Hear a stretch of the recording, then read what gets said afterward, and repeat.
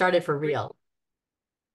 Welcome, everybody. My name is Mina Jane. I'm the director of the Ashland Public Library in Massachusetts. And I can't even tell you how thrilled I'm here to be here with Stan Zimmerman, who's going to be talking about his new book, his first book, The Girls, all about his time with the Gilmore Girls, the Golden Girls, yes, And and Roseanne. Yes, I know. And Roseanne in the middle. But we're going to get to Stan in just a second. I want to say thank you to the Friends of the Ashland Public Library who support all of our programming, and Stan, who let us partner with other libraries to do this program, and 20 local libraries jumped on board. And yes, when libraries work together, we make magic, TV magic for today. wow. And so this is going to be just a Q&A. And so you can put questions in the Q&A, which I will be moderating to Stan when I'm not asking my own, very vital questions. If you want to chat, you can chat with each other all you want in the chat, but it goes by a little bit too fast for me to keep a track of. Oh, And I'll be keeping track of it. oh, Sorry. oh, we'll be talking. You will just find that a huge distraction. Okay. So you can buy signed books from Stan from Aesop's Fable. I will put a link to that in the chat because signed books are gold. They're great gifts, and I like collecting them. So, Stan Zimmerman, you are, let me get this right. Producer, director, screenwriter, and now a debut author of this book, The Girls. Why? Dancer, DJ, sexiest man alive. Come on, there's a lot more there. I thought I'd seen you on People magazine. Yeah, that was the one. A That was, bartender on Andy Cohen's show. Come on. Got to add um, that to the resume now. Yeah. yes, and you've been traveling the country with this book. You were on what, CBS This Morning today or yesterday? No, I was on We Are Austin. It's CBS morning show in Austin. Oh, And that was yesterday morning, believe it or not. oh my gosh. So yes, whirlwind to book tour. So let's start with a little bit about you. I know that your bio says that you were like this geeky Jewish boy growing up wanting to be a famous actor. What Yes. turned around there? What was it? What was it that made you be like, I'd rather be behind the camera? Um, well, I pursued acting for a long time. I studied acting at Hampton Playhouse. Hi, Joanne. And then went to NYU, had to audition to get in, and was in the Circle in the Square drama undergrad program. And then my last year at school, I started going up for a few auditions, and I auditioned for this CBS pilot about pages in Washington. And I did get a call back, but at the audition, I was so nervous I could feel my face literally shaking that I looked across the room at the casting directors and thought they probably were going to call a paramedic. I was so nervous. I was very young and just not sure of myself. And that's what made me think maybe this acting thing isn't for me. And then doors suddenly started opening for me and my writing partner, James Burr. We were writing at the same time in between school and after school jobs, writing pilots, and that kind of just kept blowing up. So that's interesting because we know as a library, we interview a lot of authors. What made you go towards more screenwriting than book writing? Well, I'm embarrassed to say this in front of you, but I was not a reader as a kid. I watched This movies. Zoom is over. Okay, I turn it off. That's right. Uh, Goodbye, people. I was scared of the words. I felt in English class, so I guess we could blame some of my English teachers, that we were rewarded and given better grades by the more flowery words that we used. And Hmm. I was much more of a succinct writer. And but film and TV are a form of art as Mhm. well, and some beautiful writers. And I was watching beautiful movies. My mother introduced me to indie movies in Detroit. Um, but that idea of those long paragraphs kind of scared me. And I thought more in terms of dialogue. So very early on, in second grade, I was creating my own plays in the basement. And then Wow. I told my second grade teacher, who I got to speak to through a Detroit News article, the woman, I was telling the story about Mrs. Golden, and she said, "Well, what's her first name?" And I said, "Mrs." Like back then, we didn't know any teachers' first names. She tracked down Judy Golden, and she was my first Golden Girl. And I got to talk to her and thank her. And she called my mother and suggested that I go to this summer theater program called Cranbrook Theater School in Michigan, because I would come up with these plays. And she let me perform them with the group in school. She didn't even see them. She trusted me. I don't think teachers would do that today because you wouldn't know what we would come up with. Uh, but they were all clean and went to Cranbrook Theater School and did not like the plays that they gave me. I thought they were too corny. And so I started rewriting the plays and making them funny.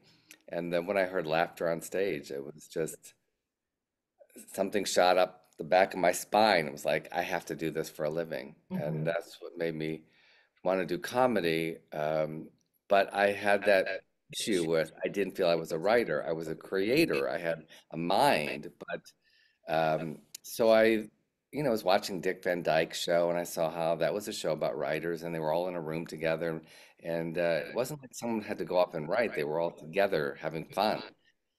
I thought I could do that, but I needed to find somebody else that could complement me in areas that I didn't excel at yet. Mhm. And so I kind of visualized before I knew what creative visualization was and created Jim Berg, my writing partner, and met him at NYU, and he was a journalism major. So he came at this partnership with words, and Mhm. I came at it with acting and emotion and arcs of characters. Mhm. And then we're still writing together after all these years, which is crazy. You're Yeah, like the Beatles that never broke up. yeah, So but what drew you and Jim, right? Jim, yeah. To sitcoms specifically? Because you could have gone in many directions. I think I just always looked at life in a funny way. My dad said I looked at life through rose-colored glasses. I loved sitcoms. I loved anything Norman Lear. I finally got to meet him a couple years ago. I never thought I would. I just because he kept getting older, and I'm like, how can I meet him? Um, Wait. How did you meet him? I did meet him through my friend Kristen Carroll. I wonder if she's on here. Hi, Sarah. Um, And Shadon, hi Shadon. Wow, everyone's here. This is so cool. There was a screening of a movie he had produced, and she said, "Do you want to go to the screening? It's going to be like six of us, and two of the six is Norman Lear and his wife." And I'm like, "I'll be there in 2 seconds. I got to get in the car." And I got to talk to him and tell him, I wrote for B. Arthur, and obviously he worked with B. Arthur on Maud and All in the Family, and thank him for opening my heart. And it wasn't till he passed recently when I made the real connection to why I have such an affinity now for marrying art and advocacy. When you Hmm. look at his work, he dealt with really some heavy issues, but in such a funny pop culture way. Hmm. And I think that was very influential for me. Where else would I've gotten that idea? And I do that in my work as well. Hmm. Um, so let's jump into the shows that you've been on or been involved in. So the book is about the girls. So you've worked with. One of the lines I wrote, I'm getting a lot of merch now, so I make nothing from the merch, even though we wrote that line. But Oh, yeah, well, we will be talking a little bit about production of shows and some of the things like residuals and stuff like that. I'm really curious about those. But what was the first show that was kind of a hit for you that you were a part of, and what was your role?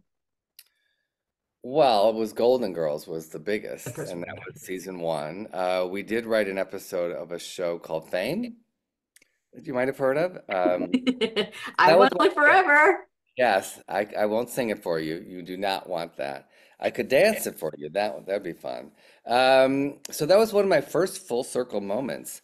Um, I had auditioned during the NYU days for the film of Fame. I went with all my classmates. We skipped school and went to this mass audition, and none of my friends got called back, and I got called in. It's all in the book now. I don't want to give too much away, but I got called in for the director. Hmm. Um, and What? yeah, Alan Parker. And I didn't know who he was. And I got home and I was like, yeah, this is British. older man with gray hair, and they'll go, "That was Alan Parker, the director." I'm like, "Thank God I didn't know that, because then my face really would have started shaking."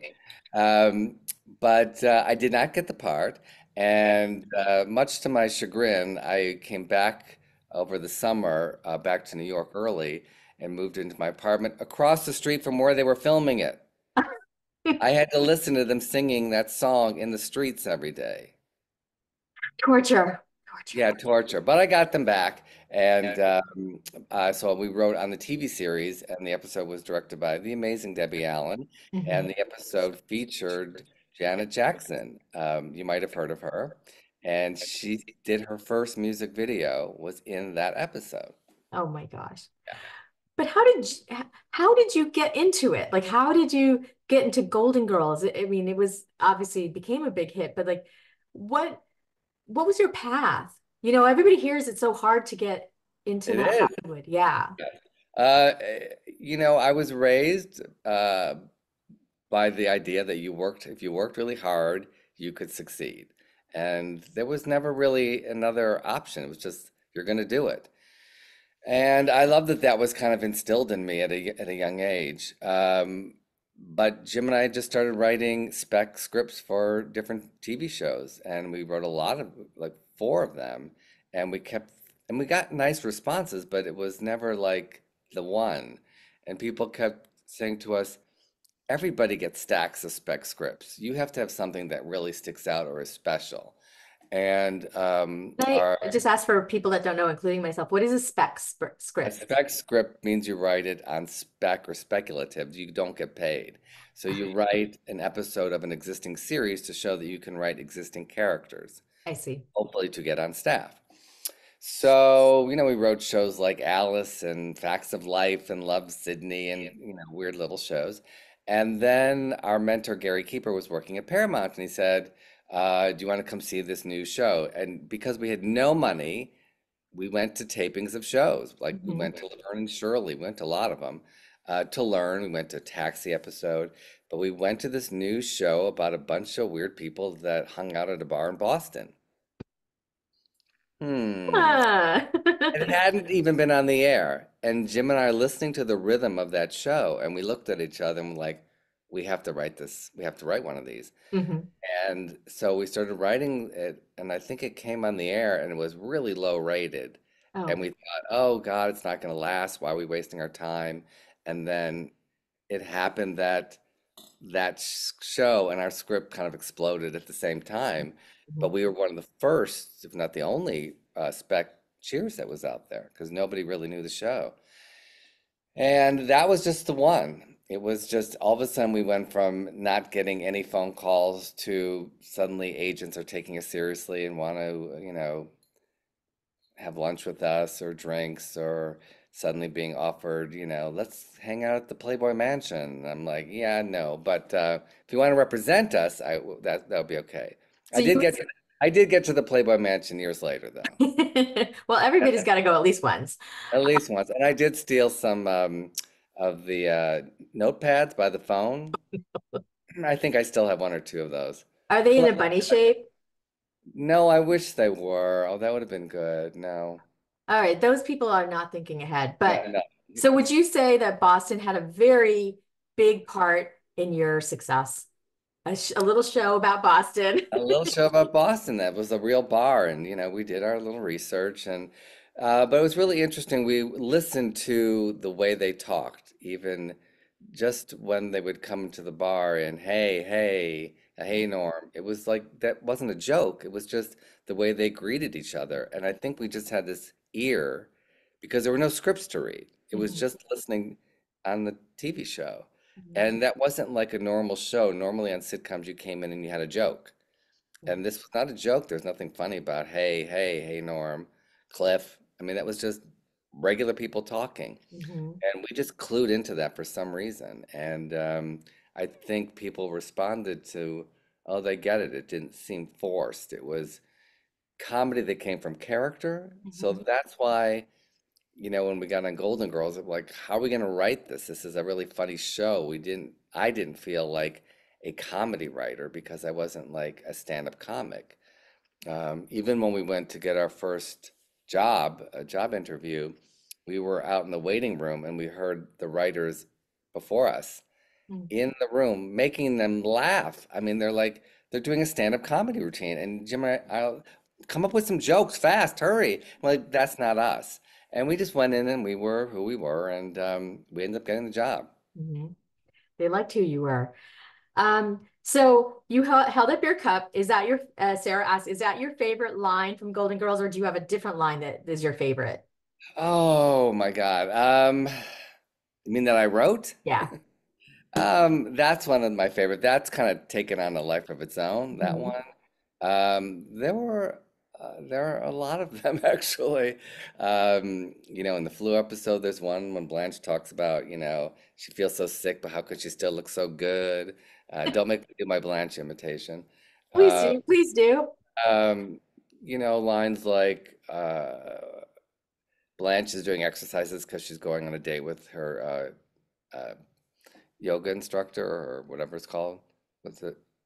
Yeah. Anyway, um, B. Arthur says, the last time I got into a position like that was to give birth. I mean, things like that, or in what Blanche, dog years. Mhm. Those were lines that were in our first draft. Mm. I That's don't know why, how, and they just stayed, throughout until the filming. hmm Well, it brings me to a question from Joanne, who says, how do you know when you're getting it right? Like when a line like that, how do you know it's going to hit, or do you? Where do you see her questions? It's in the Q&A. There's a button at the bottom of your screen that says Okay. Q&A, and if you open that up, Oh, there we go. Oh my God, there's so much happening here. There's all that. Joanne, what are you asking questions for?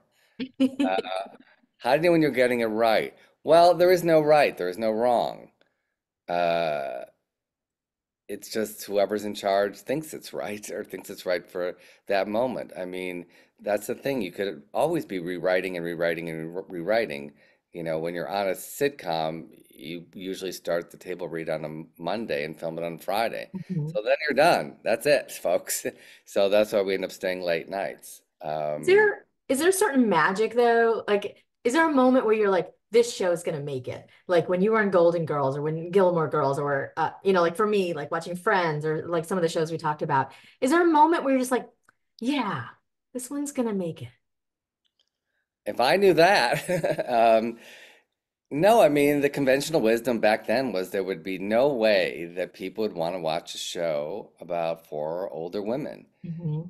Um, that's just not what was on television. I knew it was a great show. I knew it was hysterical. I knew those were the funniest actors ever put together in one room. But that doesn't mean people would love it or watch it. That Mhm. it became this phenomenon is just icing on the cake, and to be able to have, ridden that crazy ride, especially during the first year when we're sitting in a room and we're saying, we should name Betty White's city where she was from. And we're sitting there looking through phone books, and then someone's just St. Olaf. I don't remember who said it, but we're like, yeah, that sounds good. We'll make sure we can do it legally. Okay. So back then, you could not have a Rosen Island in the city of St. Olaf. Then you couldn't do it. But we checked, and there was no Rosen Island there. And we're now we have St. Olaf. Somebody says that you look way too young to have been working on these shows, but you and I have talked about this. You were there. It was I real. was there. I'm not. I'm catfishing all of you. Yeah, this is all fake. I was Um, there, and there are gray hairs under here to prove it. Jeez. Oh my God. It's time to get just it what you colored do. again. Yeah, very I soon. know the women have to get Botox. You have to have gray hair. Oh, I want to tape everything back here. I do the Goldie Hawn facelift. Yeah, no. Um, Allegedly. Yeah. okay, that's fine. Yes. Yeah. Well, we do want some dirt. So if you have some dirt that you want Okay. to share with us, please do it, including what Sarah asked. Can you tell us about the feud between Betty and Oh, BR? we're going to write. Let me answer the Cheers script one first. Okay. So the Cheers was called Mr. February, and it was about Sam posing for one of those calendars, naked calendars for charity. And he didn't want anybody to know. And of course, Diane Chambers came in and caught him. Interestingly enough, we sold that idea to a show called Brothers, which was a Showtime series, one of the first about a Mhm, gay brother. mhm. And so we rewrote that script for that show. All right, you want to get to the meat of it. Let's get into Yes, some Betty B stuff. maybe. What do you want to know? Tell us about the feud. What's going on? Was there a feud? Feud. Did it affect this? Did it affect the show? Like, were they fighting, cat fighting in their dressing room? No, you have to understand. I was only there for the first year, so I'm just going to give that impression. I can't really speak on what happened after that. Um, I became very close friends with Estelle. So when you read the book, in it, I have a lot of journal entries from back then. So I kind of compare how I felt then as opposed to now, older, somewhat wiser person. So back then, uh, Estelle was terrified of tape night, and she would forget a lot of her lines. We did not know that she was beginning to experience dementia. We didn't know a lot about dementia then. People did not talk about it back then. And so in the writer's room, everybody thought she just wasn't home studying her lines. She was out, going to benefits, and they didn't know it was AIDS benefits. And uh, and so I think they were very frustrated with her. I felt bad because I knew what a panic she was in when it got to Fridays. So she would, forget a line in the middle of taping, and they'd have to stop it. And then Betty White would make fun of her in a way. And I got very protective of Estelle. And I was like, for years, I was like, to me, she seemed like Sue Ann Niven. Just Mm. thought it was a bitchy thing to do. Now as an adult, and she would go up to the stands where the audience was. And now I'm thinking maybe she just went up, made a joke, and went up there to take away the attention from Estelle, let Estelle collect herself and look at the line with the script people, and then we could film it. When you're young, you have like all these thoughts, and you think you're right on everything. And then I think the older you get, you kind of go, oh, well, there's that perspective of it as well, and that's okay. We will never know. I didn't know till years later the animosity between B and Betty, and it never really showed in the first season. I think it's a new job, and you're excited, and everyone was so thrilled that we were being appreciated. Mhm. That was a big deal, and everyone's like going, "Oh my God!" Like not to quote Sally Field, but they liked us. They really liked us. And for all of them to have a hit, and for Rue McClanahan to be a star of a show, and she was probably always thought she was going to be a second banana like she was on Maude, and Estelle to be in plays off Broadway and suddenly be in feature films, Mhm. with Cher, and it's crazy. Um, but I think it stems from very different ways of working. When you're working that intently with people, and remember, we were doing 24 or so more episodes a season. Mhm. That's really intense. Yeah. And you're there all day. Um, you know, B comes from theater, and there's just a different way of working when you're rehearsing plays. And Betty had done some plays. Actually, when I was in a Gunkwit at the Gunkwit Playhouse last year for the Gilmore Girls Fan Festival. And my friend Brad Kinney actually runs the Playhouse. And I looked up on the wall, and there was a poster for a play that Betty White did with her husband, Alan Ludden. And I never thought of her as a theater person. And then I did some investigating, and she had done some theater back in the day. That's what I feel like Betty But White probably did almost everything, it seems like. yes, but she was a real TV baby. Yeah. They say that when literally the television turned on when it was invented, there was Betty White. She hosted, I think, it's one of the first shows. I think it Mhm. was Life with Betty or some show in LA. Mhm. Um, and so she was early television. So her thing was really sitcoms, game shows, which is very different than theater and having to learn the whole play and just going through it without stopping. Right. So I think there are different techniques of working, kind of butted heads a little bit. So as far as B needed and wanted to stay in character, Betty could flip it on and off like that. And it was just Yeah. like, wow, which is a real talent. Some people can do it. Some people just want to stay in the moment. So I think B also saw Betty going up to the audience and Life with Elizabeth, that's what it is. Oh I my love God, our crew here. somebody there that's like right on it. Yep. Um, uh, I think she was like, "What are you doing? Like, we're stay in the moment here. Why are you going up there?" But she could just do that. So Yeah. God bless her. Well, so you said you were there for a year. Yes. What made you leave and what did you go to next? Well, we didn't leave voluntarily. I thought I was going to be there. They kept giving us scripts to write. I think on our contract, we were not guaranteed to write any scripts with our names on it. We had Right. that one that we wrote on freelance, but no others.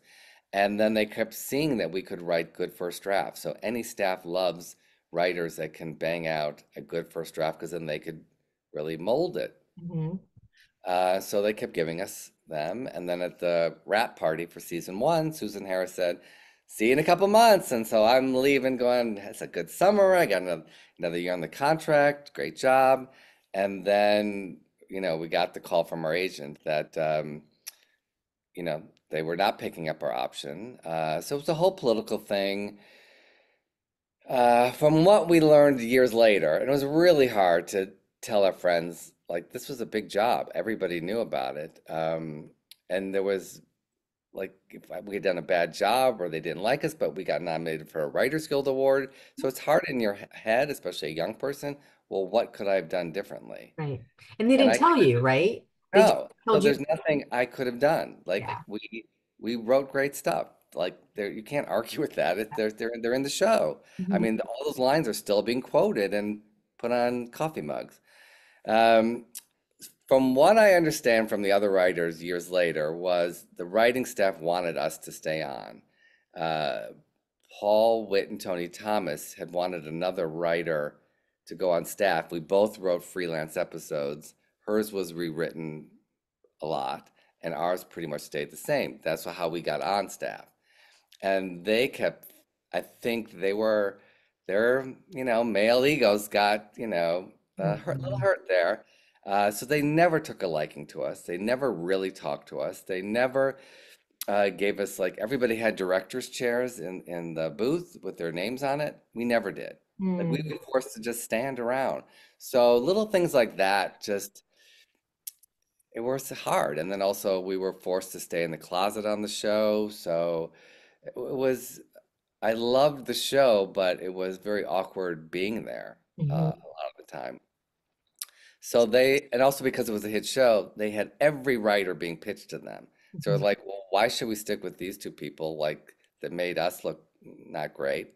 And even though we did make them look good, Yeah. uh, and let's try some new people. So. There you go. I mean, but it was an early lesson in the politics of entertainment, but in any business, really. Hmm.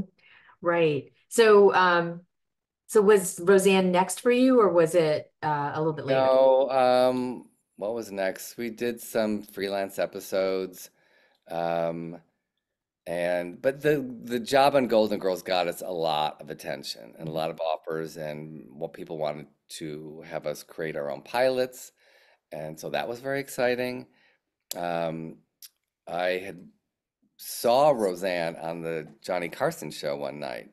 And I don't know, something just made me wake up and I turned it on and she was talking. And I thought, who is this comic? I've never heard anybody talk like that before. And the next day we called our agent and said, "Can you get us a meeting with her? We think there's something in a TV show for her."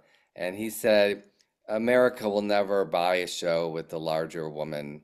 And he didn't say it as nicely as that. Yeah. Um, we're no longer with that agent. And then shortly after that, she got her deal with Carsey Werner. We got offered to go on staff for that show. Oh. Idiots, we turned them down. Oh. Lori Metcalf and John Goodman were not attached at the time. We had a meeting, and there was a lot of disarray and weirdness around it. And if you followed the show in the first year, and she was fighting with the creator of the show, and she was fighting with the producers. She eventually didn't allow anybody from Carsey Warner, the producers, on set for filming, which is very Mhm. unusual. And they wanted us to sign like a 7-year deal. And so, we were young and people were like, come up with your own stuff. So we thought, like, well, should we go back on a show or come up with our own stuff? And we were excited to kind of see what was in our head. And so we did that for a few years. And then uh, I was watching Roseanne and I just thought it was brilliant. I just loved the way um, it dealt with real life. It was really funny and yet it was serious. Um, and So we asked to go back on that show. And at that time, our agent said, well, you're going to have to write another spec script. And we're like, but we've worked on all these shows. They didn't care. We wrote a Roseanne spec. Mhm. And the conventional wisdom then was you would never get on the show that you wrote a script for because there's no way you could know um, exactly, how the show runs. Mhm. But they loved what we did, and we got hired on Roseanne. Yeah, someone's saying how it's yeah, how all these shows resonate with people decades later. A friend of mine said that it's not that just like I worked on three really popular shows, but that they're still resonating. Gilmore Girls was the sixth most watched TV show in 2023. I Like, how believe is it. that possible? During COVID, Golden Girls was Hulu's second watched show. Hmm. Well, there's certain nostalgia about it as well. Um, but of course, we have to know, are you team Jess, Logan, or Dean? What do you think? I'm gonna say Jess.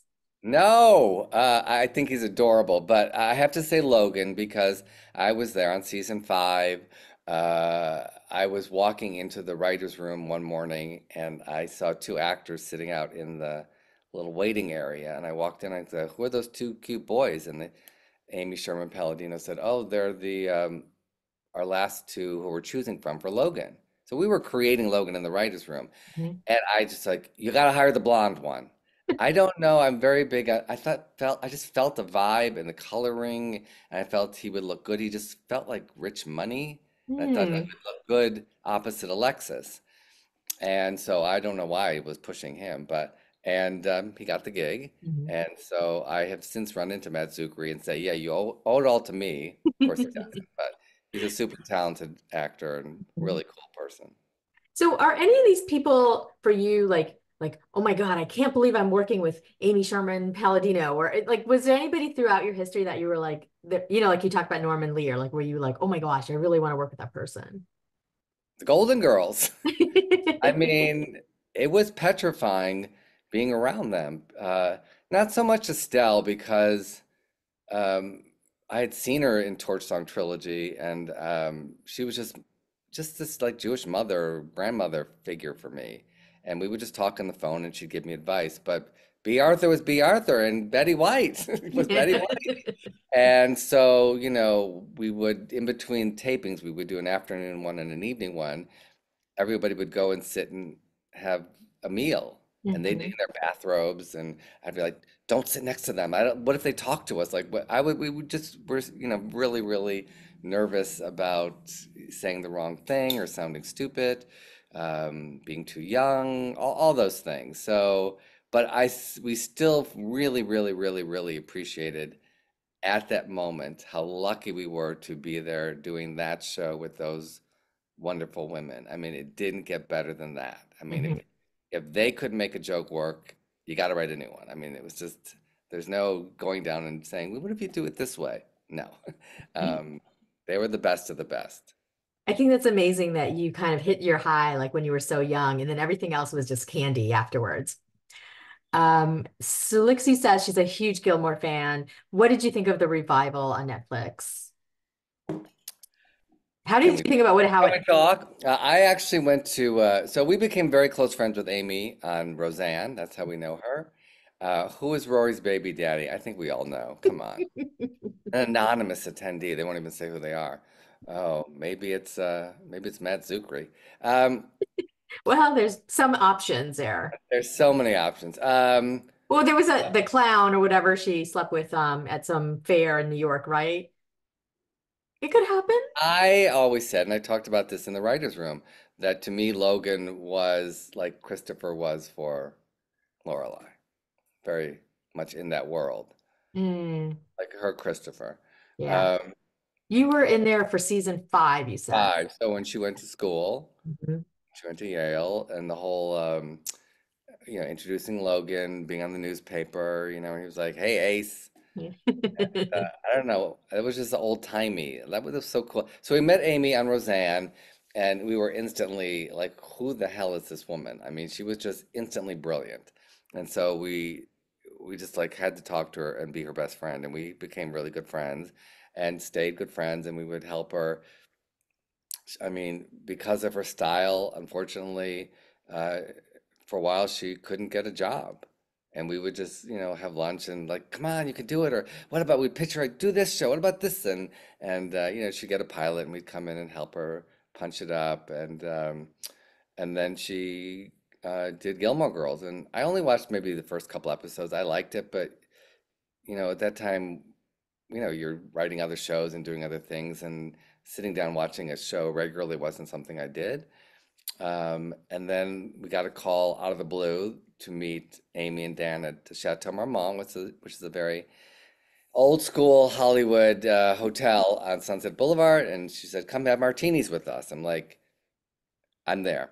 And we're having martinis, and she said, "I'd like you guys to go out of development and come on staff for a year at least. And would you think of doing it?" And I thought for sure my writing partner had no interest in being on staff and was sure he was going to say no. And luckily he said yes. And we agreed to do a year, and we just came on as consultants and then ended up, just kind of taking on a little bit more responsibility. But it was because it was such a small staff, we all just had to jump in. It was very Mhm. different. Roseanne had 21 writers.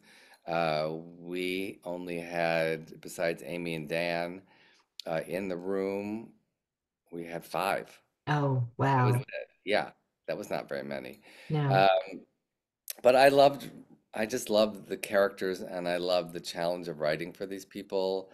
And when we got the job, I had a weekend to watch all four seasons. So just ordered in a lot of food and just sat there, and I just fell in love with the characters and the way she told story. She's a great storyteller. Mhm. So that actually brings us to a question from Diane. Do you have to know the character well enough to write for their personality? The jokes and quips always seem to match who they are. Oh, yes, John Belushi did die at Chateau Marmont. Not to bring the room down, but yes, that is the place. No. Do you have to know the characters? Of Yes. course. Yes, that's why we had to watch every episode to know their backstory. There's a famous story on Roseanne, a writer's room story, where someone was in the room pitching and was doing a story about Jackie, which was the Lloyd Metcalf character, and someone says, "Who Jackie?" So it became the "Who Jackie" joke. It's like you don't want to be in a room where you don't know the main characters. But still, when you go into a show that's been on that long, you don't know all the things that they've talked about or wanted to do or didn't do for a specific reason. So Mhm. sometimes you're pitching things that they would go, "No, we don't want to do that," or we tried that and it didn't work. Have I ever thought of Katrina Mrs. Maisel? No, but I did work on the Bunheads pilot, Mhm. and I was there for almost every audition for the character that Kelly Bishop ended up replacing another actor that did the pilot first. So that was kind of fun, and helped her punch up, which means help rewrite the Bunheads pilot, thinking that I would be on staff, especially since I studied ballet and performed with Joffrey. But oh no, Amy Sherman Kelly. I think she thought Dan, her husband, was going to go off and do, I think, like a Flintstones animated series. He's done a lot of animation shows, and that didn't go. So then she took us to lunch and said, "Yeah, Dan's going to come on staff." So she didn't have the money. Whatever. So that stung a little bit, because I just loved ballet. So I love dance. I just love the idea that they're doing a dance show, and I would, um, yeah, I got invested in those characters, and then when she recast the pilot with Kelly, I'm like, I want to be there. Um, so, um, Connections, like the connections are just amazing. Like how you met Amy, Roseanne, and then you met, like Bishop was in Gilmore Girls, and then it's just amazing. well, Um, that's why you never know who you're going to meet. And when I teach acting or writing classes, just be nice to everybody. And that goes across the board wherever you are. You never know when you drive onto a studio lot, the person at the guard gate, the assistant at the sitting at the desk. A few years ago, I got into directing and doing a lot of theater, and I was casting a play, and I had thought of this actor, and I looked up their manager, and I just called this woman who was their manager, and she goes, "You're never going to remember me, but I was an executive for one of the head comedy people at Paramount." And you and Jim came in like your first or second interview. And you were so cute and you were so funny and you were so like chit chatty with me. And I always remembered how sweet you were. And she's like, I will give you any actor of mine. Like, I want to see you succeed. And Ruth Horn, you're so, oh, we love Ruth Horn. Oh, we had some crazy times with Ruth Horn. Whoa, Ruth, if you want to talk about that, we worked on Gung Ho together, the Ron Howard Oh, show. you Yeah, really made your rounds. that didn't last very long, but made some great friends like Ruth. She was a savior when, oh my God. Yeah, we had a showrunner who Ruth worked with a lot, and he did not want to go home. He wanted to sit around and eat food out of styrofoam. And right, Ruth? And it was a 7 day a week job. We had to go out to his house in the valley, and we're just like, can we have a life? Like, there was no reason, if you manage your time well, that we had to be working that many hours on a show that people weren't really watching. But I suggested Scott Bakula for that show. He replaced that show, encouraged me to go back to college. Yeah, it made you get out of show business, right? I love how she said encouraged me. She went running from Hollywood. I mean, it was so traumatic for all of us. But that was a tough job. I learned a lot because I wanted to go there with a good attitude, and I remember like leaving my house. Okay, today you're gonna like go with a smile, and we had fun. We did have fun. All the volleyball, no, but also the racquetball thing and the tetherball thing around the thing outside. Anything not dealing with writing. Um, but I would drive to the Paramount lot, and the minute I went through the gates, my energy just went negative. Hmm. And my writing partner Jim is very spiritual, and he said, "Look, we have a contract. We have to be there. How can you find the joy in it?"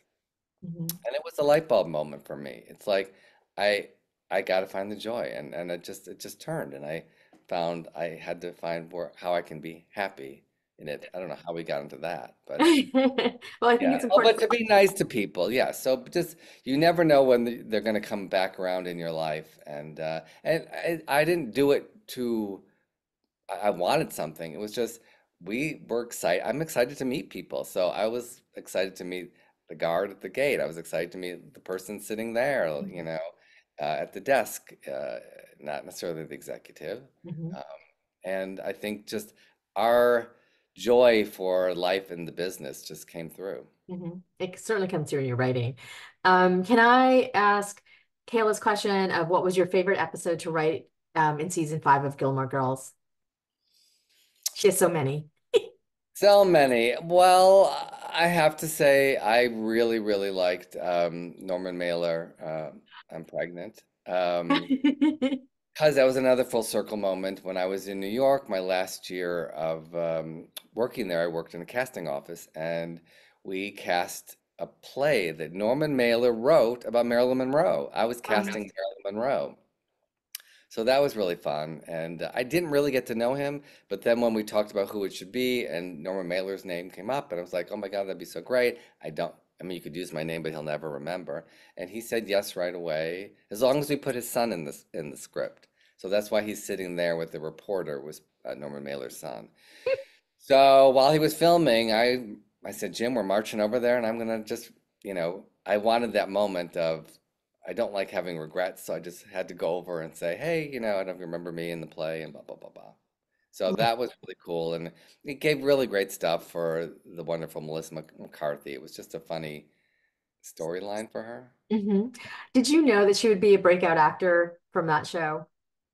I knew she was brilliant, but I didn't know the heights of like Bridesmaids. So when we were on the lot studio, CBS studio lot, doing our Lifetime sitcom Rita Rocks, my friend was directing a Jennifer Lopez movie, Mhm. J-Lo, I guess we should say, The Backup Plan.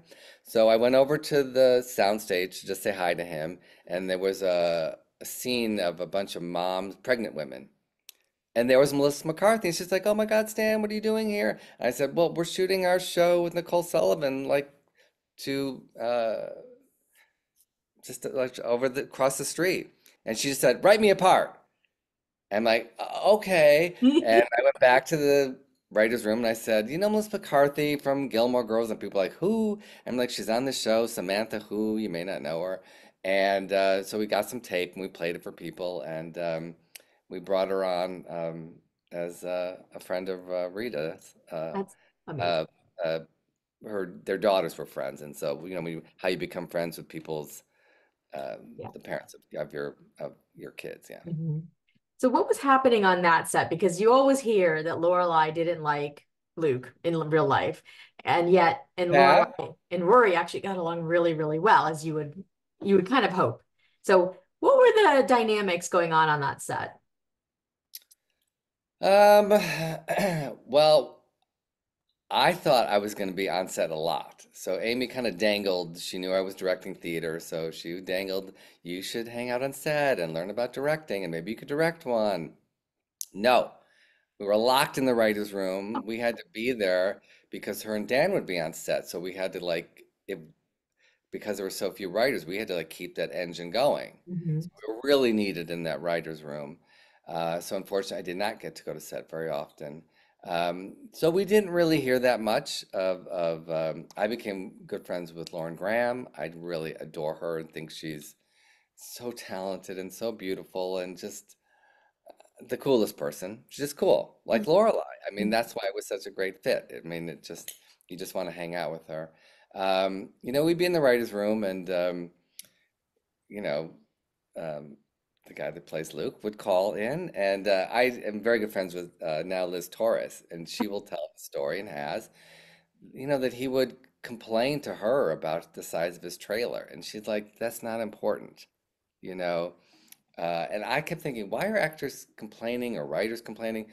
It was during the housing crisis back then, and Mhm. I felt so lucky to have a job. Like we had some security for Mhm. at least a year. Um, Sometimes it just surprises me the people that bellyache about, you know, that. And this is legendary too, but he came to one of the fan festivals, and again, I guess I'm was very protective, like I was with Estelle. I'm just thinking thematic. Um, uh, he wouldn't even say hello to Liz Torres backstage at the fan festival. I'm like, it's friggin' Liz Torres. I mean, bow down to her. You know how important she was and everything she's done and all the classic TV shows and variety shows and theater. I mean, and she was your castmate. Mhm. I just didn't understand that. Um, yeah, and I heard some like he didn't want us to talk to him. I don't know. I don't know the full story. I mean, he's never asked me on his podcast, so Oh, well, maybe you don't want to be there. I have a question about those connections, because you mentioned Norman Lear, and of course Sally Struthers was on um, whatever show, all in the um, family. All in the Family, and yet then were you writing lines for her when in season 5? Well, you write for all the All the characters. characters. Is that All the weird to characters. you? Um, Not really because she was so different as Babette, and because I didn't really get to hang out with her until years later, and Oh, it ended up this guy that I dated was very good friends with her and was living in her back house that she had. So suddenly, that's when I'm sitting there in her having a glass of wine in her living room, and that's when it hits me. Like I'm sitting here with Sally Struthers from All in the Family, uh-huh. or at the rap party, which Amy and Dan would not go to. We begged them to go. I ended up it was at a karaoke bar and there were different rooms. And there was in the karaoke room was Liz Torres and Sally Struthers, both excellent singers, both belters, having a sing off. Oh, I'm just like invisible on the wall, just saying, how did I end up in this room? So moments like that I did take in, like, oh my God, how lucky I am to be even in their sphere, but I didn't really know them then, and it wasn't until years later when I got so close with Liz and Sally. And I got to plan for years. I've been working on having a surprise for Liz. So I was very sneaky and visiting Liz, and I see her like almost every week. She was living in the same place where my mom was, so that's how we got super close. Mhm. And so I kept waiting for Sally because she's always doing theater somewhere around the United States. Mhm. So I finally got her to like just get to the parking lot. And then I'm talking with Liz and I go, I'm gonna go to the bathroom, I'll be right back. And then I walk in with Sally Struthers, and it was like, oh my God, Liz was like in tears. And I was like, you two go at it. And they's like, no, you don't have to leave. I go, no, no, no. I'll stay for 5 minutes. But I really wanted them both to have that special moment. That's so interesting and nice that people actually make friends on these sets. I mean, you'd hear about how people are like, oh, it was my family for a year, 5 years, whatever, but it's nice to hear that actually does happen. Who was your favorite Gilmore Girl character? Well, it has to be Lorelai. Yeah. I mean, for a writer to write those crazy monologues and just it's so free flowing and your mind can just go anywhere. Hmm. And I love Lauren, so it was, but Emily reminded me a lot of my grandmother, so that was really interesting to write for her. But Lorelai was just it was just so kooky crazy. I mean, it was just like, what is coming out of her mouth? And it could be anything. So that was very freeing. Hmm. This is going back to Roseanne. Sarah asked, did you have anything to do with the scene where Jackie calls Auntie Barbara to tell her dad's dead? No, that wasn't our year. I wish. That is classic. I mean, again, the way they dealt with certain things in a very realistic way, but also really funny. I loved that Roseanne was able to do that. And even Golden Girls did that with the lesbian episode, which I wish I had something to do with. That Blanche was hurt that she didn't, that she liked Rose more than her. I thought that was so smart to go at that story that way. It was Hmm. so unexpected. And that to me was revolutionary and changes how people think about the LGBT community in a ways where you're laughing and you're not being preached to. It was just utterly brilliant. And that show did it so many times. Mm. Were you a part of the show? Now, you've talked about all these shows that were led by women for the most part. The one with the line about, the night the lights went out in Georgia. Uh, Yes, we were wrote you that one. on? Yeah, were you on that show? Or I mean, like writing for that show? Yes, so when Vicki Lawrence was on? Designing Women, Designing Women. Yes. Oh, no, no, no, no, no, no, no. So I thought you were talking about Roseanne. On Roseanne, there was an episode, you'll have to read in the book why we had to write Roseanne out of the episode. Oh, no. And so we decided to come up with a storyline about a character we'd never seen, but we had heard that Dan liked another girl in high school. So Mm. we brought her back in, and she was cast with Vicki Lawrence. I was a huge Carol Burnett fan, so that Vicki Lawrence was there. I was like, oh my God. And Jim's like, do not act crazy in front of these people. He was always like telling me, just act normal. I'm like, but it's Vicki Lawrence. You don't understand. The night that the lights went out in Georgia, I have the 45. I'm going to bring the 45 and have her sign it. And he's like, you are absolutely not doing that. You Yeah, cannot. I would totally do that. Yeah, like now I think people do that, but back then we had to be super cool. I'm like, no. So on Roseanne, if you remember, we had the last little scene, which were called tags. They were always like nonsensical, weird things. And I was like, we've got to do the tag where Vicki Lawrence explains what the lyrics of that song mean, because they're crazy. So we Mhm. got a chalkboard, and she's literally saying the night she's going through the lyrics, and it was really funny. So I love that we got to do that. Oh my gosh, I love that you were able to insert something that you were really, a fan of into your writing, into an iconic episode of an iconic show. That's Yes, amazing. you have to use everything that you experience. Yeah. That was a question earlier. We just have 5 more minutes. I want to ask you a Oh couple more questions. my What God, I prompted thought this could go on and on and on. it could, Well, I'm we going to have gotta to, do it again or do it in person. yes, let's do it in person in October. Yes. Um, what prompted you to write a memoir at this time of your life? Um, I had come up with the title, and it started because I kept getting that question of like, how could you as a young man write um, for all these women? And Mhm. so I wanted to answer that question in a book. And then I came up with the title of The Girls from Golden to Gilmore, and I kind of floated it out, and everyone's eyes would just light up. Yeah. And then when I came up with the tagline, stories about all the wonderful women I've worked with and Roseanne, people like screamed, "You got to do this." And then I brought it up at one of the early Gilmore Girls fan festivals. Suddenly there were thousands of people that heard that I was writing it. I had pressure. I had accountability coaches that year after year they're going, "Where is it? Well, what's happening? Come on, let's do it, Stan." And so I started outlining it. And then during COVID, I luckily, through Kristen Carroll, got my publisher, Indigo River Publishing. And I just drank a lot of coffee, coffee, coffee, and some sugar-free Red Bull. If anybody wants to do an endorsement, I would be happy to. And I just sat down and just started writing. And what I did was I found a place in my house that I didn't normally go, and I just made that my little sanctuary. And I said, "All right, you're going to go there every day, you go for a run, you'll come back, you'll sit down with your coffee, and you will write for an hour or two." Mhm. And I just get to a rough draft, just get it all on in the computer. And I did. And then through wonderful people at Indigo River, great editing, they've kind of forced me to write more scenes rather than just say, "I did this, da da da da da." Make it, dialogue.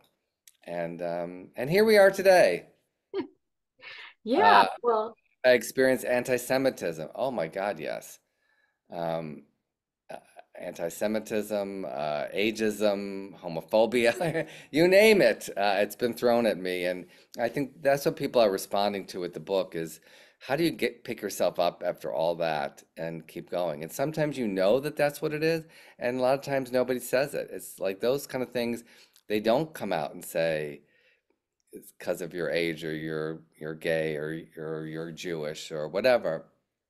Um, you just have to keep going and find a way to either reinvent yourself or surround yourself with people that you love or very positive people, and find the joy. it's really, I don't want to say it's surprising because I know people are people everywhere, but you always think of Hollywood as being more accepting, more liberal, more something. It wasn't back in the day, and I also hear people complain about people in Hollywood and they're two-faced and all of this stuff. That's in any business, any world. You really gotta ask for loving people, Mhm. and a lot of them have showed up here today, and I show up for them, and like going to surprising Joanne on her birthday, which became a viral TikTok phenomenon. Her scream when she saw me there. Um, Friends are important to me, and especially chosen family, and I'm finding they're getting me through a lot. Not having that support in my life except for those friends, and losing my mother 2.5 years ago, my biggest cheerleader. You know, I'm sure a lot of people have dealt with grief. Um, I don't want to, get too emotional here, but when she passed, I didn't know if I wanted to live in a world without her. Wow. I want to still bring joy. I want to bring laughter. I want to provoke conversation, with like my play about suicide and Anne Frank. That's really important to me. And I am who I am because of her. And this book is really, it's a thank you to her. Oh, well, we really, really appreciate it because it really it means so much to us who have been watching the shows and not knowing the insides and wondering. And it's a wonderful, wonderful book if you can read it. Um, what is up next for you? This is your debut book. Will there be a Girls Don't make too? me girls too. Someone said you should do the men in your life. Oh, That could be a book. I'm not planning on one. I really, really, really, thank you. Thank you. Big hug back to you. And if people find me on Instagram, I do feel the love back, and it really helps me get through, those moments when I want my mom to be reading the book and not just in it. Um, I'm directing a play. I'm really loving theater and directing as much theater as I can do. So I'm directing a play that opens April 12th at the Road Theater Company in North Hollywood called High Maintenance. It's about a high maintenance actress. So they're maybe a few that we mentioned today. So I know a little bit about that. And she goes to Chicago to rehabilitate her image by doing Ibsen's The Dollhouse, starring opposite a robot. So it deals with the whole AI world and how that's going to change what I do. So I'm very excited. It's written by Peter Ritt, a young Chicago playwright, and doing hopefully my Latinx Diary of Van Frank again. And I think Yes, Virginia, which is based on my mom and my housekeeper. I think I may be directing that in Virginia at the end of the year. Mhm. I'm doing some book signings, Book Soup, um, on the 26th of March in Los Angeles, and the Drama Bookshop, April 16th. As a drama nerd kid in New York, I would just scour the drama bookshop so that I'm going to be there with my book and plays. I have 4 plays there. And Tony winner Marissa Jerry Winokur from Hairspray will be moderating my talkback. Oh my gosh, you totally made it. Um, the thing that you forgot to mention, Stan, is that, and you might have mentioned it earlier, is that you're going to a fan convention for, Well, I well, haven't been invited yet, but hopefully the Fan Fest, I have gone all 9 years, so no pressure. But that's in October in Connecticut. that's So right. I And we're trying to lure Stan to Ashland because it's not that far away. So when we speak of in person, we mean it. Yes, I would love to. So it's called thefanfestsociety.com. Go there. You'll get to see a lot of the Gilmore actors, crew, hopefully me. And it's just a loving, wonderful group of people that um, I keep very close to my heart now. Oh, wonderful. So, Stan, thank you so much. This has been super fun for me, and I think a lot of fun for people who are here. And I really wish you well in your next endeavors. And I look forward to meeting you in person, hopefully in October, if not at another point. Maybe I'll show up in Connecticut. Who knows?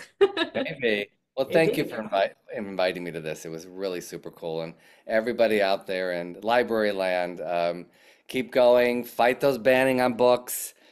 Knowledge is power. Yep. Keep Yep. keep at it. We have our uh, roll call or whatever it's called. But everybody have a wonderful night. Enjoy all the shows, and we'll hope to see you again soon. Good night, everybody. Bye.